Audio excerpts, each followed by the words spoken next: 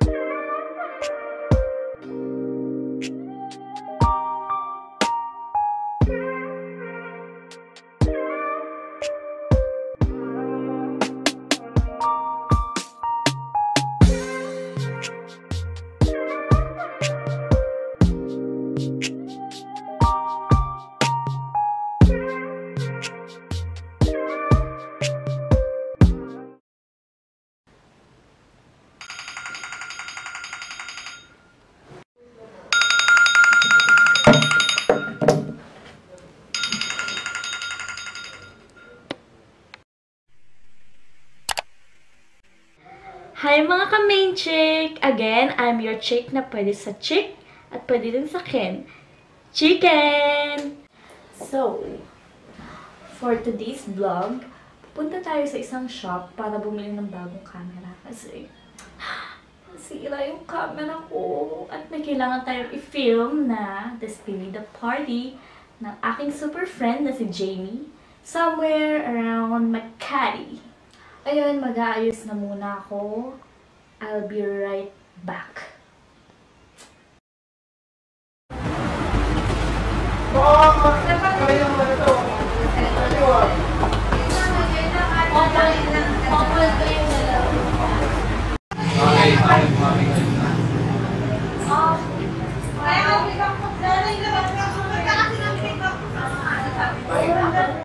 Meron po ba kayo ng camera na maganda po yung quality, pero yung presyo mahirap. Charot. Yung affordable. Amang tama iya.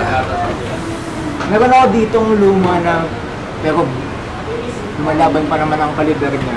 Pwede bagay na bagay siya. Pwede po patuloy kayo. Check ko lang. Salamat. Sandali lang. Ano yan natin? Part of the standards. Ano po? Parang yung festival.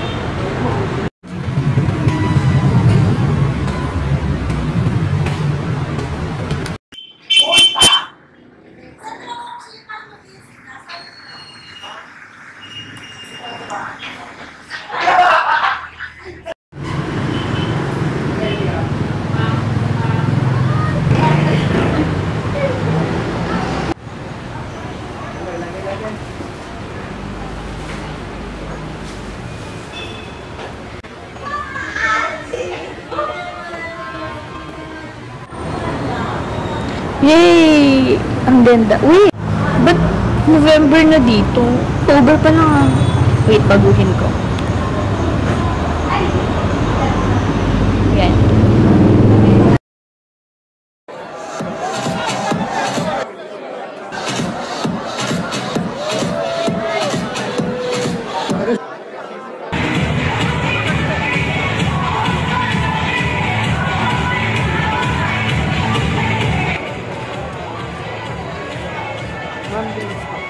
Thank you! Hi guys! Check na tayo. 1, 2, 3. Wait, sali natin kayo sa vlog ko ha. Wait lang.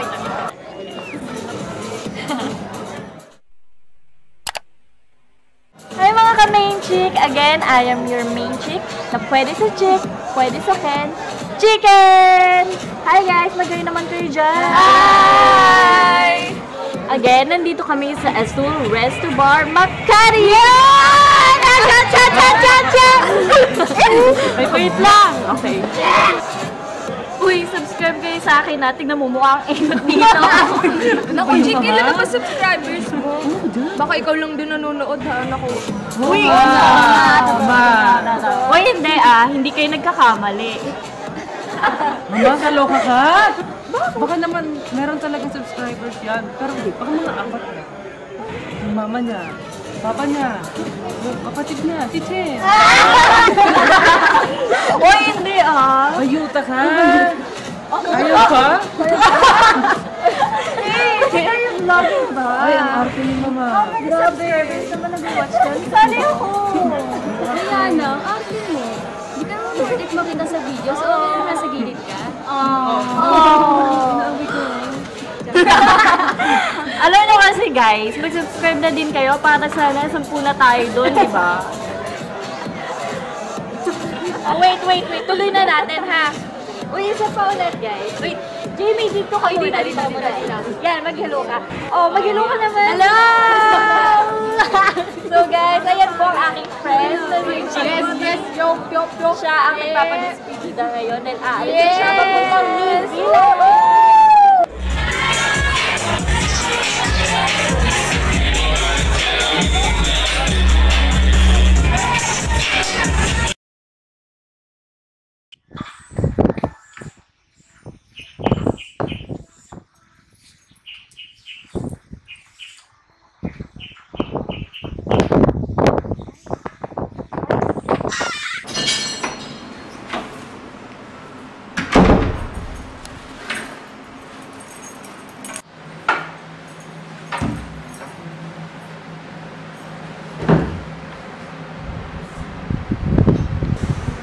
Ulo ko.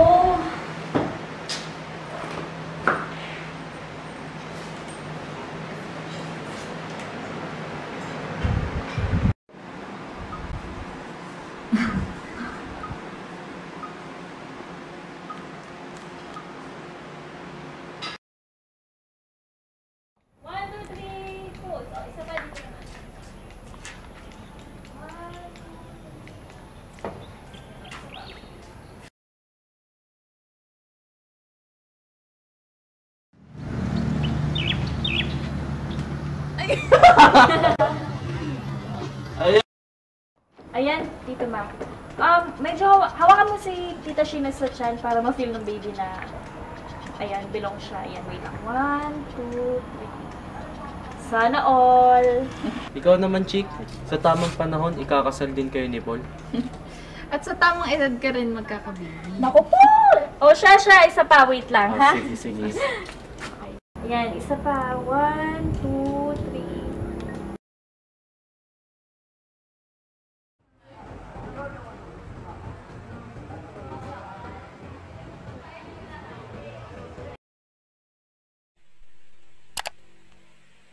It's me again, your main chick, na pwede sa chick, pwede sa Ken.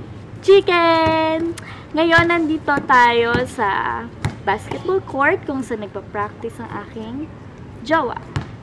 Babe, hi ka naman, oh! Hi! Diba? So, ayun, update ko na lang kayo later. I'll be right back. Bye!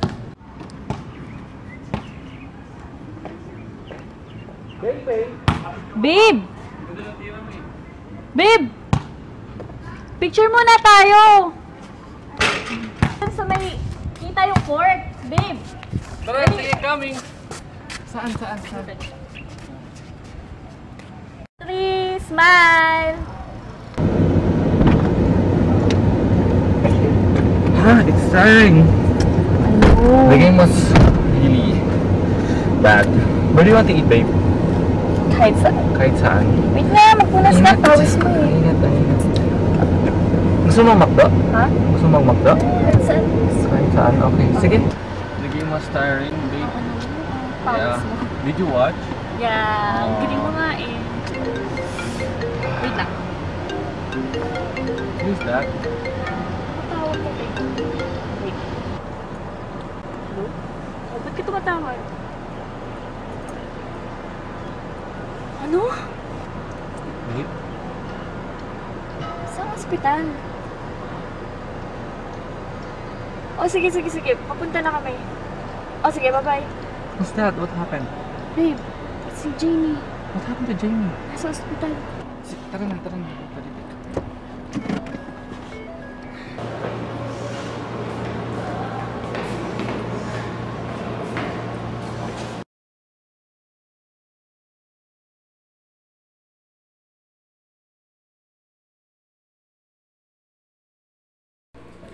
Akala ko 2 taon lang mawawala si Jamie. Di ko akalaing taon-taon na pala siya mawawala. Sana pala binonggahan na natin yung despedida.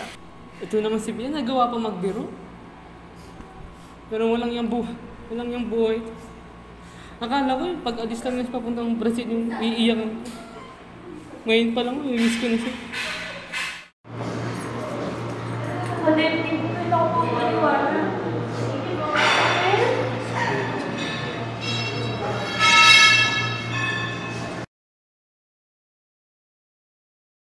Hi guys, it's me again, your main chick. What's up? Yun! Sino ka ba sa pwede sa chick, pwede sa Ken. Chicken! Tulong kapatid ko. Anyways, eto, mag-hi ka nga muna.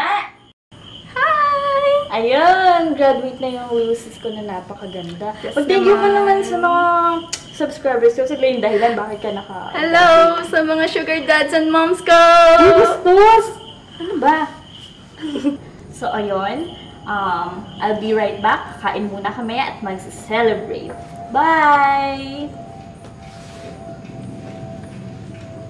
Ayan. O, dali, pipicture muna kita.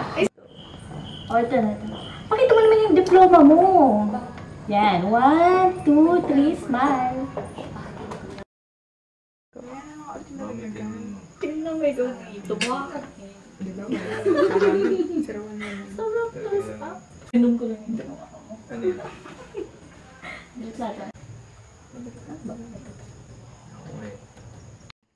Mami, tingnan mo, nakunan si Mari. Bakit?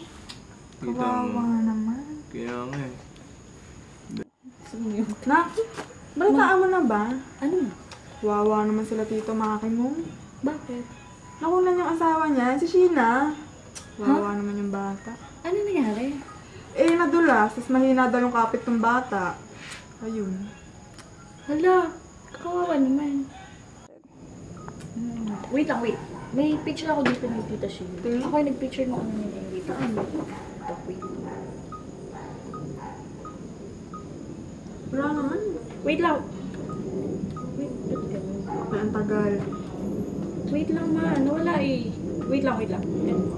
Oh, Ba't sa'yo? gano'n nabura? Di ba, hanapin ko mamaya. Wala dito eh. Ano ba yan?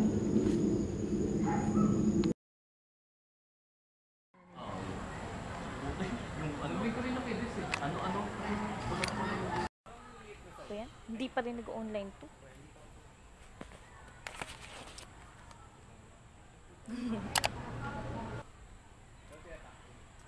Wait, vlog muna to.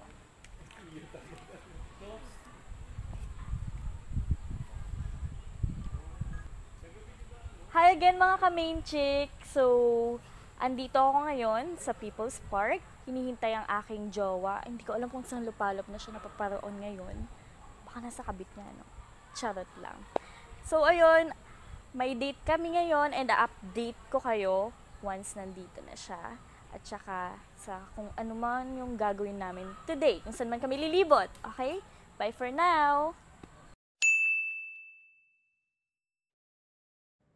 Chicc, nasaan ka? Pumunta ka ngayon dito sa San Jose Hospital Room 401.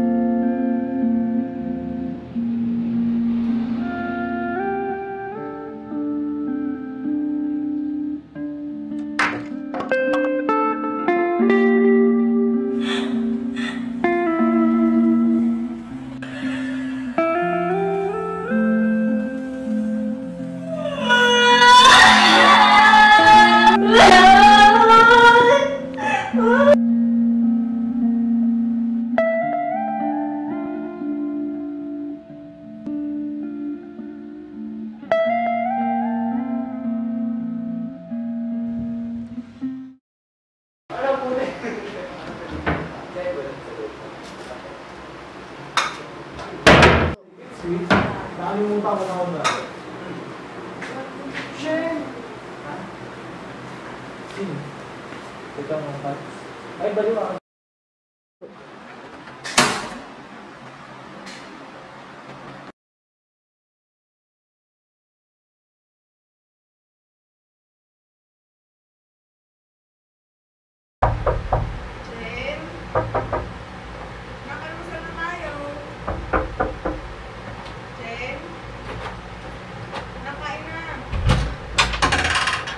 Chicc! Chicc! Chicc ang papa mo!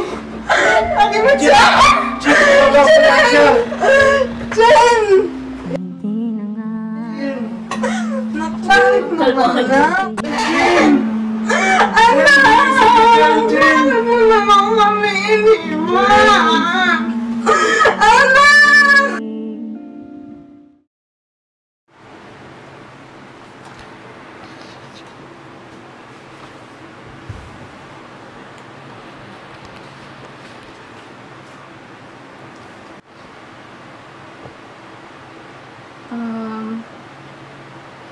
Maaaring sa mga oras na ito, nakasabit na ako dyan sa kwarto ko. Una, salamat sa pamilya na mayroon ako, sa pagbibigay ng maayos na buhay. Nagawa ko naman na iyong mga pangako ko sa inyo, ma, pa, ate. Nakagraduate ako. Thank you dahil pinaparamdam niyo sa akin na mahal niyo ako. Mahal na mahal ko rin po kayo, kaya lang pagod na po ako sa lahat. Pagod na akong maniwala sa Diyos, ma. Sa tuwing nagsasabi ka sa akin na malungkot ako, o kaya sa tuwing nagsasabi ako sa'yo na malungkot ako, ang sabi mo sa akin, kumapit ako sa Kanya. Baka ma, hindi na niya ako kinakapitan, kaya ako na yung bumitaw.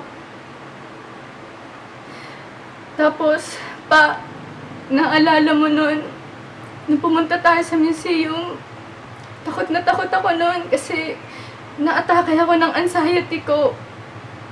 Pero sabi mo sa akin, nasa isip ko lang yun. Sabi mo, tigilan ko na yung mag-isip-isip. Tama naman. Kaso, lalo pa rin akong nag-isip pa.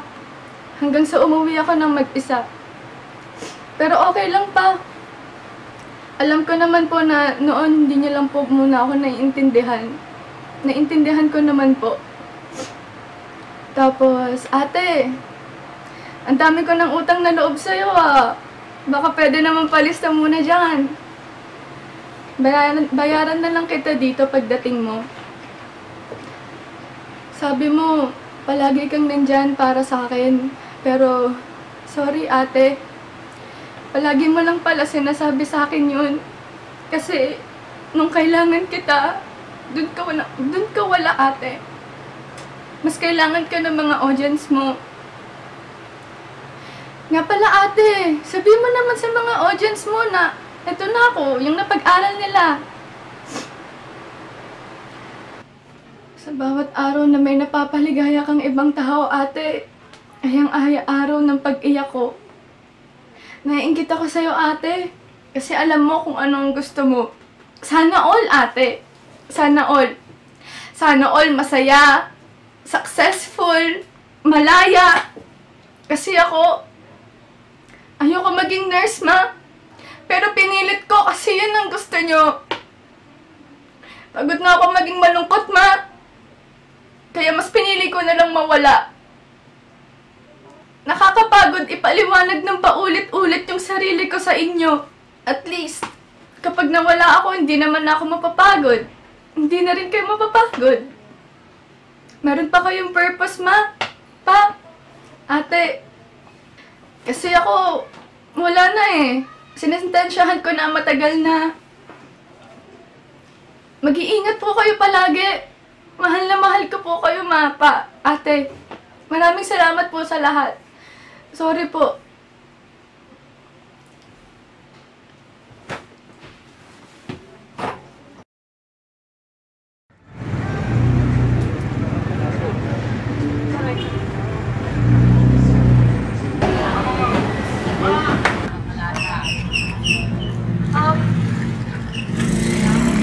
Ale? Asan po yung tindahan ni Manong Paimilyo? Di po dito po siya nakapwesto na.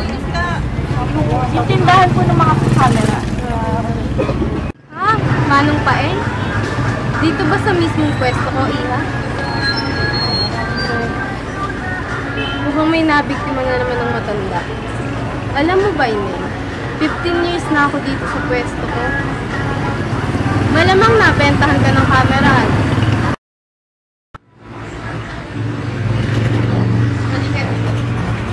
Saan ko ba nalagay yung litrato ni Lolo? Ito.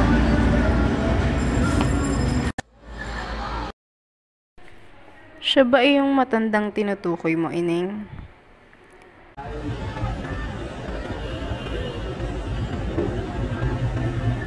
Yan si Lolo Paeng. World War II pa lamang, namatay na siya. Siya ay isang alagad ng pagbabalita at isang kameraman. Lahat ng makukunan niyang kamerang yan ay mamamatay. Paano ba naman kasi? Pinagtripan siya noon gamit ang pagkuha ng mga larawan habang tinotorture siya. Kaya ganun na lamang kalaki ang galit niya sa mga tao. Ganito raw ang nangyari bago namatay si Lolo Paeng. Itong kwentong ito ay kwento lang din sa akin ng mga matatanda.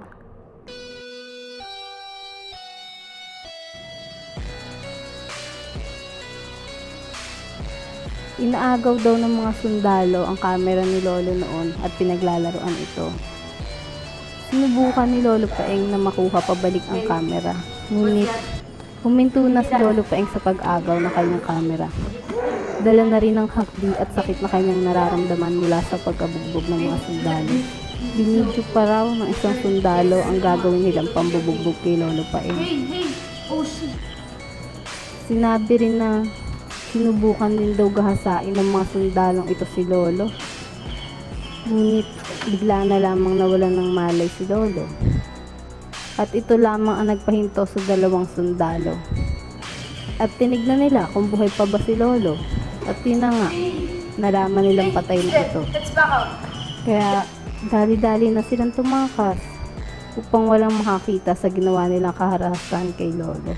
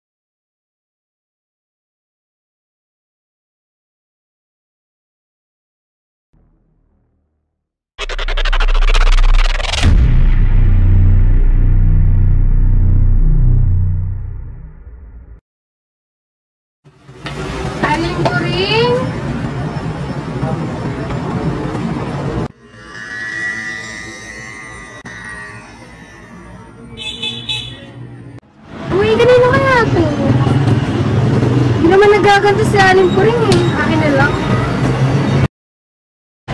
Oh, Nika, ang tagal kitang di